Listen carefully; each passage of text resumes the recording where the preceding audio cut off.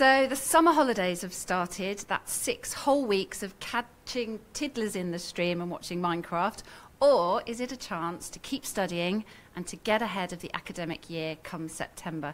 To help me kind of work out the answer to this, I'm joined by Lorrae Jaderberg, who is from the JK Educate Institute, which is a consultancy company for tutors and tuition.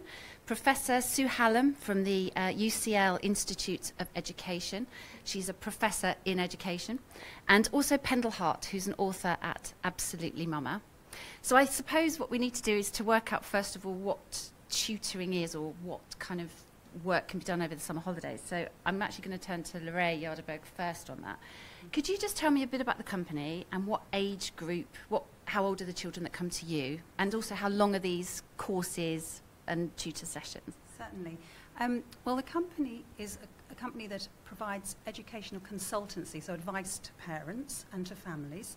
And then we also provide tutoring. So all of our tutors are trained by us. They're graduates to a very high standard, or they're teachers from school.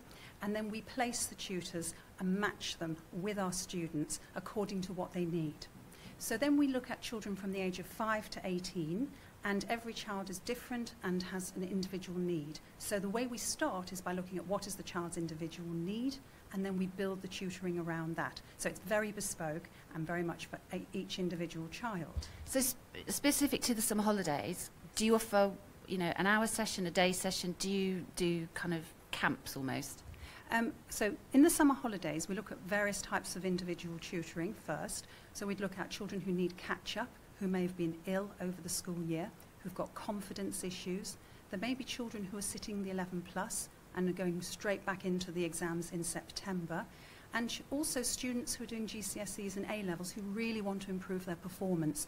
In all of those circumstances, we would recommend summer tutoring, and we would put programs together for those children.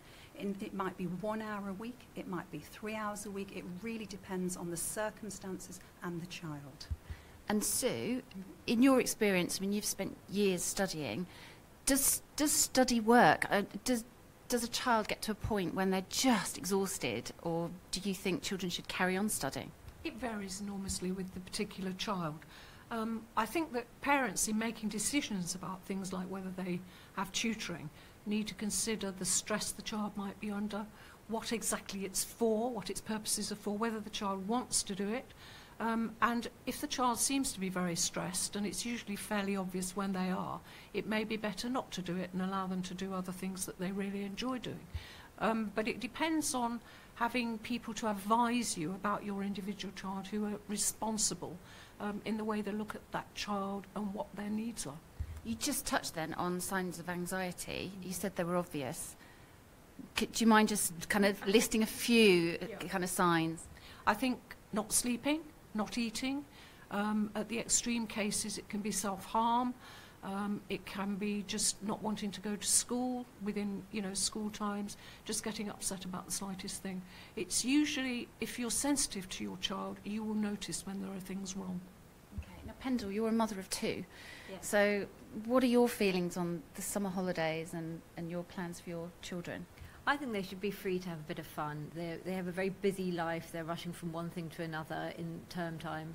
They're busy with homework. They should have a bit of time to just be free and left to their own devices and come up with their own entertainment. Okay. We posted this story actually last week, and we had so many comments. And one of them was from a woman called Elaine, and she was saying that, the summer holidays is an ideal opportunity for children to develop their social and life skills.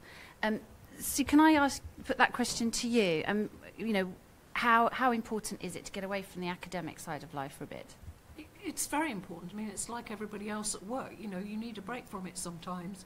And if you feel your child needs some extra stimulation, there are ways to do that, which can be interesting without actually going into formal homework or tutoring. There are all sorts of interesting places you can visit. You can encourage reading for leisure, a lot of things which will really encourage your child to engage. Board games, they might be a bit old-fashioned now, but they're very good for counting and all that kind of thing. So there's lots of activities you can do which have an educational outcome, which actually are not formal education and which really can be fun. And I just want to explain, actually, because I look really rude. I know, I'm sitting here looking at my phone. It's a Facebook Live, so all your questions and all your comments that you're posting at the moment are coming into me here. That's why I'm looking down. And I've got one from Hayley, which, Lorrae, I'll put to you, actually. She says, I totally agree that children need to learn according to their individual need. But how? How is this achieved? She's saying that understanding a child takes a long time and good communication. You meet children for a short period of time, don't you? Yes, we assess children so we understand their needs immediately. Over a 3-hour period, we can actually learn a huge amount about a child, what their potential looks like and what their achievement looks like, and then we'll take information from the parents in order to make decisions together about what sort of tutoring might be necessary or not necessary. We do turn children away as well and just give advice, no, don't tutor over the summer, do go off and read books and all the things that Sue's just been talking about, but in some cases it is actually quite important for the children to have that bit of extra support over the summer. Yeah, I mean, Pendle, that's a really good point, isn't it? It's taking time to talk to your child and listen to your child rather than listening to what's being talked about in the playground. And as parents, it's remembering, isn't it, to trust your instincts. Have you, with 2 young girls, have you been aware of a kind of a stress on the parents to be stressed about your children? Yeah, well, we're very busy, and my Year 6 daughter's just finished her SATs. They've all been under an enormous amount of pressure. All the parents have been discussing what schools they're going to go to. I think it's very good to just have a complete break from all of that, and for the kids to be under no pressure at all summer. I mean, I don't think it's putting them under pressure to take them to interesting places, to take them on holiday, to give them things to read, to try and encourage them to improve their behaviour generally. I don't mean they should be completely feral, though maybe a little bit of that. Yeah, I've got 2 quite feral kids at home. We've got Lindsay, she's a teacher, and I'll put this to you, Sue. She says they shouldn't be tutored, but a refresher with parents through the use of games would be good, because it's all a part of school and parent partnership. And actually, I'll ask you first, Sue, about that, about, should teachers at the end of the academic year give kind of practice things? You need to practice your times tables. And then I'll come to you, actually, Lorrae, about the relationship between a tutor and a teacher, if that's okay. So, Sue... Yeah. Well, I think we go back to the individual child. I think it'd be quite difficult to get a teenager to play board games. So, you're talking about different ages of children here. In relation to more formal learning and homework and things like that, I think that the best thing that parents can do is talk to the teachers at school. So if a teacher is saying to the parent, your child really is not mastering this particular thing, and there are various activities which are fun that you can do in order to support that, then that's great. But, if the teachers are happy, then probably the parents should be happy too, because the teachers have been working with the children, throughout the year and usually know where there may be issues. With older children, if you're not careful, if you try and pressure them into doing things they don't want to do, they will want to establish their independence, and you may end up making it more difficult for them and you to kind of resolve the issues going forward. Okay, and Lorrae, do you encourage parents to talk to the teachers first? Absolutely. First port of call, go into school. We always say to parents when they come to us for advice, we always say, go into school, have a meeting with the teacher. If they don't know what to say, we'll help them ask the questions. And then when they've had that conversation, if they're not happy, then they can come back to us and have further discussions. But we work alongside schools always. I'm a previous deputy head teacher. I was training to be a head. My heart is in schools. So we're always there supporting the school first. And what I want to ask of our audience actually is, tutoring is very, very expensive. So what ways can we carry on educating our children without having to pay as well? So do you get an older brother or sister to sit and do homework? Because that change can make a difference to them. So if you want to comment, please do under the page, and we'll put those comments together later. But I think that's also really important to remember. Tutoring isn't available to everybody for that very reason, but there are definitely other ways. Actually, Pendle, I was just thinking, we've had a question in about somebody saying, what's wrong with being bored? You've got 2 very different children, so what are their boredom thresholds and how do you deal with that? Well, my elder daughter can sort of entertain herself now. My little daughter is desperate for something to do all the time. She needs to bake cupcakes. She needs someone to play a game with her. She'll stand under your feet. But I think it calms down as time goes on because they're very used to being given something to do, being told, right, you're now going to gymnastics, then you're going to dance, then you're coming home to do your homework, and after that you're having a bath.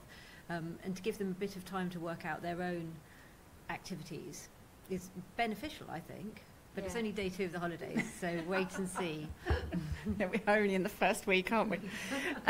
Sue, do you encourage boredom? The reason I ask is I've got a friend who insists from time to time on putting the 2 children in the back of the car, no iPads, no mobiles, no screens, nothing, and she shouts at them that being bored is really good for you. I mean, do you think that we've kind of lost that in quite a frantic way of parenting at the moment? I mean, there are people who suggest that actually being bored leads to creativity and people, thinking about what they want to do and coming up with their own games and entertainments. You know, if you were of my generation, we didn't have all those things. And, typically you would play with your friends and you would, lots of make-believe kinds of things. And I think that's perhaps something, missing in a lot of children's lives now, that they feel they've got to have all these real things and they can't, use 2 cardboard boxes when they're small to pretend they're in a boat or a car, which is the kind of thing that we had to do because there weren't so many toys. So I think being bored and then having to create your own ideas for activities is actually quite a positive thing. For teenagers, they spend a lot of time listening to music, and being bored in a way for them is I think to some extent opportunities for them to think about things and get things in perspective and that kind of thing. And Sarah says it's important to use it or lose it, so she suggests that you practice an hour every day. I mean, that's presumably where the tutoring helps because it's quite structured and it's away from the parents. But I think we need to be careful in lumping tutoring in one piece. Tutoring is about having a person who's going to work with a child either individually or together for different reasons. And so just talking about creativity, we might be tutoring to enable a child to promote their curiosity, for example. Some children might find that difficult. There are lots of reasons why you tutor. So I would say, yes, use it before you lose it, but you might be using it doing something else as well, like a creative activity. But a lot of children don't have the confidence to do it. So one of the things we like to do is we write blogs. We do a lot of free PR to help families to understand what they can do for their children on their own.